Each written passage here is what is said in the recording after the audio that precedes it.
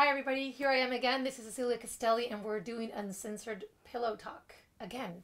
So I'm with you right now and we want to talk about all the things that we're curious about. So if you have any questions, you can look at us up in Facebook, Uncensored Pillow Talk, and use up now. And you can ask us whatever you want, whatever you're curious about. You don't even have to put your name. Just, write a comment there. We will not mention you if you want to be discreet. But we have an amazing guest today with us. And her name is Laura Purpura. Should I say it like this? Yes. How do you say it, the English version? Laura Purpura. Laura Purpura. Yeah. Okay. So she's here. I like your way too. It's good. You like my way? Okay. Let's. It's more impactful. So Laura has a master's in psychology, and she did something called integrative sex, right? Integrating sex and spirituality. Oh, there we go. See, I knew that you were going to say it better. Okay. So she's here, and we're going to talk about marriage. Is that a boring topic? It's a huge topic, and it's not boring. It doesn't have to be boring. Well, every time I say the word marriage, it triggers like a bomb in people's head. Overall, in straight couples, more than the homosexual, relationships. Why do you think this is? Do you think that we still live in a patriarchy? What is it with this? We absolutely still live in a patriarchal society. And, when the word marriage comes up, people have a very, range of reactions. Some people, that's all they want. They have this idealized vision of what they want their marriage to be, a man and a woman together forever in the house with the white picket fence and the 2 kids, et cetera, et cetera, et cetera. And then there's also, other ways of having a marital union or a partnership that are just as amazing. I know that the marriage thing, it puts a lot of people in a defensive mode, I want to say. But I think that this is happening because people are not honest enough. Like, I feel that the gay community, and probably this is one of my judgments, just, I could be wrong. This is a statement. But I see that homosexual community, they're much more honest about what they want to do and who they want to be with. Whether than the straight community, I feel that the marriages, after a while, if they're bored, they can't say, look, I'm going to cheat on you with another person. It has to be an open relationship or this and that, and it has to have names. I just want to know, and I think that a lot of people want to know this, does patriarchy society means that it can't be honest? People can't be open and honest about what they are going to do or what they want? Meaning, like, let's say that you've been married for 15 years with your husband and your husband is attracted to his secretary. Why can it be honest enough to say, look, I am tired. I want to experience something else.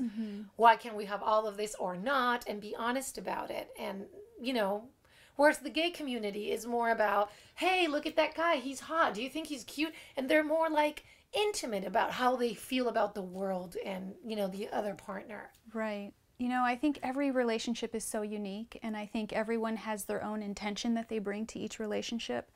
In talking about marriages, people have been married for years and years and years, where maybe the sexuality has died down. The question becomes, okay, do they want to work on this together? Do they want to rekindle that eroticism in their relationship?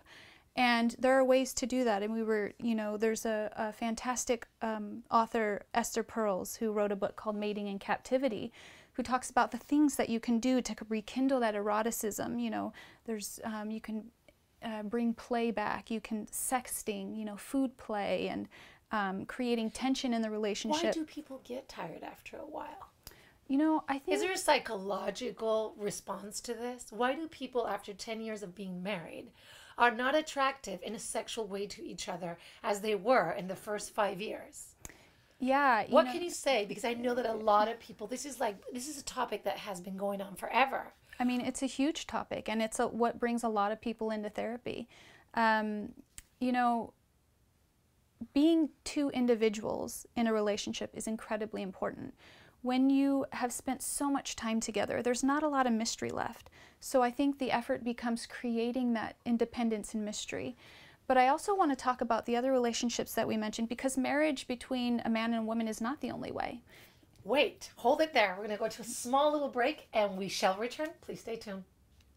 Book your wedding day with us. Salon DNA, 415-956-1909.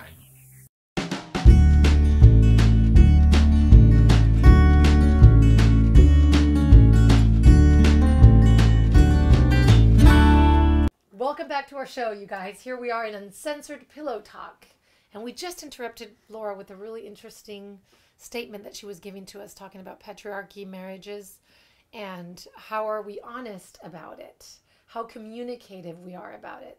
Not necessarily to want to cheat, but talking about patriarchy, how would you all say that we were just talking off air? Yeah, so, just the example that you gave of the husband who's very attracted to his secretary, would he ever be able to take that to his wife and say that to him? Would he be able to say, oh God, she's really hot and, I would love to, do this, and this with her? In most cases, not. Why? Because when someone's wrapped up in the patriarchal relationship, the idea of it's man and woman and it's one way, then the person becomes threatened. Now, in the queer community, a lot of it's more common for gay relationships to have a more open and honest communication. It's not uncommon for people to go outside of the relationship with the partner knowing, with open communication.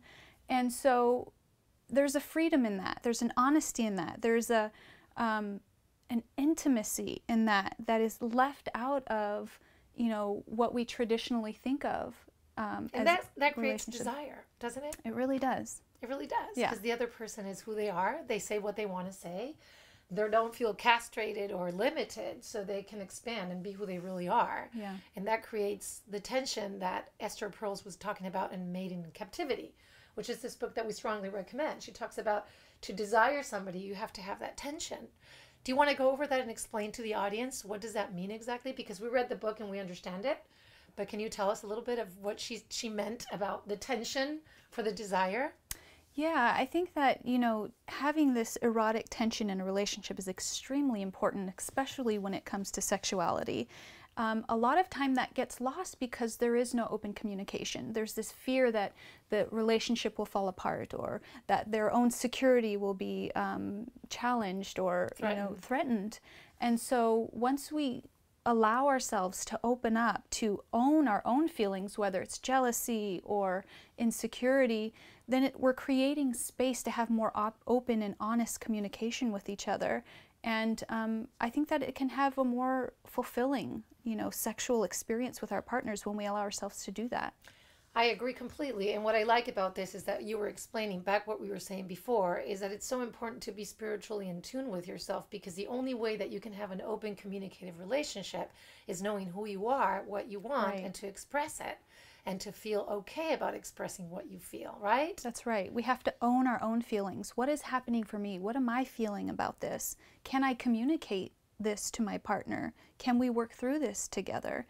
And, when we allow ourselves to do that, the opportunities are limitless in terms of our sexual experience. So everything is entwined. It's very interesting. Mm-hmm. The emotions with the sex. Do you think, and I'm going to ask you this last question and we're going to close it right now. Do you think that if you had a rough childhood, you can overcome the issues and become a great sexual partner? Absolutely. I think the first step is coming to know our own sexual story, understanding why we feel the way we feel, why we have the thoughts that we have when it comes to sexuality. Once we develop that intimate relationship with our own sexual story, then we can move to another layer where we have choice. And we can say, okay, well, what do I need? What do I want? What do I value in my sexuality? And so, it's this whole process of coming to know yourself, of owning your own sexuality, embodying as humans our sexual experience. And that really is the beauty of psychology and spirituality and sexuality. Turn off the lights. I'm going to have sex with Laura right now.